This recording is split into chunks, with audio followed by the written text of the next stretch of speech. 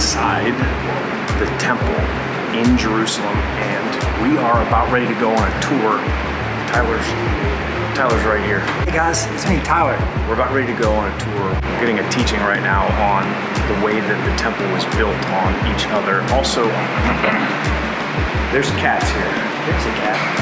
And we're actually gonna go underneath the western wall where everyone goes to pray, because they want access to the history of it, which goes down. So King Herod, when he built a bunch of stuff on top of that, so Solomon built and all these other people built. King Herod was a trip.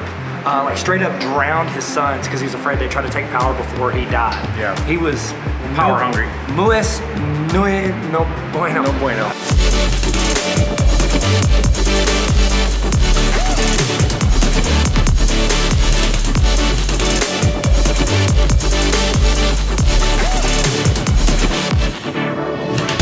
This stone back here is 39 feet long, and it weighs 400 tons, over 400 tons. Yeah. And the other one next to it, that's even more. What's more than 400? 600. 600 tons. 600 tons. It's insane. That's 1.2 million pounds.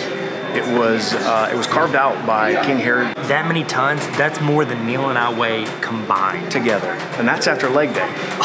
We're coming up underneath the one portion of the western wall. So the portion of the western wall that they pray at is called the Wailing Wall. Because that's the part they're allowed to be next to. Except for women who are in great need, who need to pray. And so we may see some of them. There's actually one right up here past us on the left, and she's praying, and it's basically 24 hours a day that they will pray. And the reason that they're praying in that spot is because they are directly underneath like the Holy of Holies. It's the end of what they call Herodian Street. I hope I'm saying it right. But it's King Herod's, like we're standing on this, like right here. This is part of the street. They said this is so thick, they've got like tons of pounds, and when the Romans were throwing these boulders over, it was barely making dents in it because it was such a foundation. Well, you know, Herod was around 35 BC. Well, they found out Herod was known as like the great builder. Well, there was somebody called, I think the Maccabees, is that right? How you say it? The Maccabees. They were about 165, 167 BC, so about 130 years before King Herod. They were the religious ones, whereas Herod was like the builder. That was what he was known for. So what they did was they found out that underneath the foundation of what they thought Herod had built, was what actually what the Maccabees had built as well. So that's a pretty cool fact, because it's like, there's so many layers to Jerusalem, the Jewish culture, and everything. It's like different rulers have built and built and built. And it's like we talked about in our previous one, we tried to build a hotel in the early 2000s. We found a synagogue. I didn't find it. Other people found a synagogue underneath it. There's just so much culture and history under so many layers. And so it's like each story of the Bible that are hundreds or thousands of years apart, you're finding pieces that are just stacked on top, because the Jewish culture and the Jewish religion, it's all been from one location, like, or well, these singular locations, but it's levels upon that location, which is really cool. Oh, hello, I didn't see you there.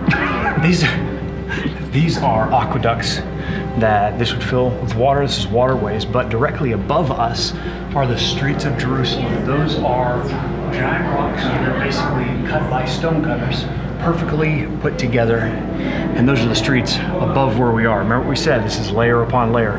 I don't know if we're going down or up anymore. So water used to roll through these mugs, just like me, right now. It's like Brad Pitt's water run through it. Rather, river run through it? Yeah, something like that. These paddings are for our safety. Oh, check out this water. Would you look at that? Right now, we're in the western, like on the side of the western wall. This right here is 2,000 years old. It's incredible. Tyler's looking for a restroom. I bet that's not shocking.